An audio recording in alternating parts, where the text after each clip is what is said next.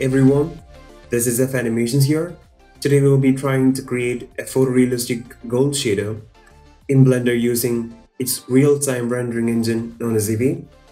It's gonna be a fun thing because the shader can be previewed in real time, which is a cool thing. Now I have a scene here which I made just for the purpose of previewing a material or a shader that I create. So if you want to download this material, just find the link in the description. It's absolutely free and you could use it for any kind of personal project or just for the purpose of previewing a material, and feel free to use it. So now I'm gonna open up the shader panel.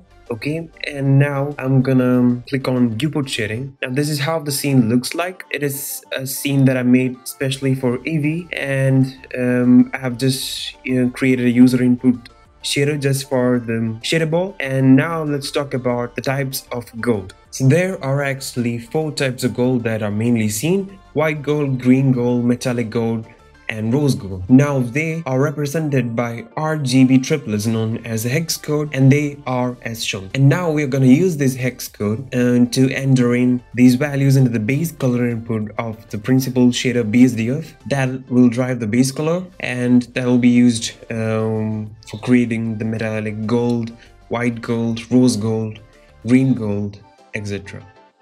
Okay, then now I'm going to select the shader ball in the viewport. As you can see, it's assigned the shader on its principal BSDF. Now if you go to the base color, you can find that there are different colors to choose from, which is obvious. And you go to the hex code tab, there is actually a place for you to enter the hex code that I have already shown you. And let me open up the notepad. Now here you can see the hex code for white gold, green gold, rose gold, metallic gold, etc. Now I'm going to copy these values onto the base colors hex code tab. So if I click on the base color and go from RGB HSV to hex code tab, and I just paste the value of metallic gold, you can find the color changes. But obviously it's not metal. We wanna feel like it's metal. So what should we do? And if you guys have noted, like, the reflections are so much perfect, which is something that is never gonna happen in real life. So you need to change the reference value. I'm gonna change this to around 0.3, because in the world of photorealism it actually matters. So now it looks somewhat okay. Now there are much more things that we should do to get photorealistic results. Now it is not at all metallic. I'm gonna change the metallic value from 0 to 1, because that is obvious, because gold is a metal and we want to have full metalness. Now we can see that it looks like gold, which is really cool, and you're able to see it within real time and within the viewport.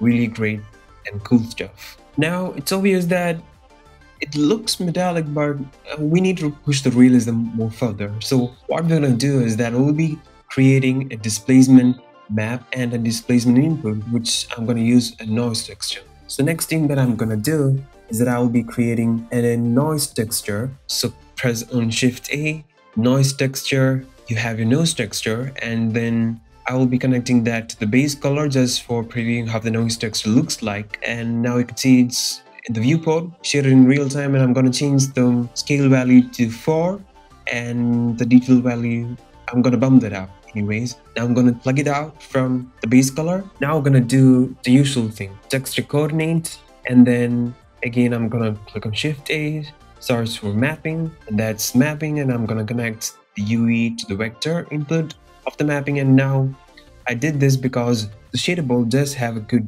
UV, so you can use the UV part of the texture coordinate and connect that to the vector input of the mapping section. And now you should connect the out vector to the vector input of the noise texture.